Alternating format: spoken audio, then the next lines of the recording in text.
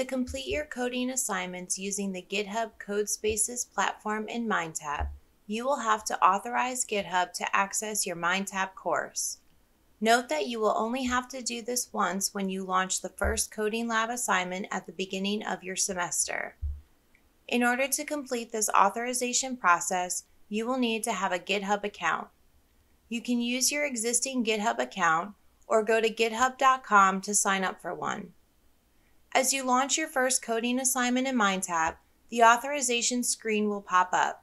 Select the green button to link your GitHub account with your MindTap course. Your account is now authorized and you can begin your assignments. It is important that any GitHub user on a public or shared computer log out of GitHub before closing the browser or navigating away from a MindTap course.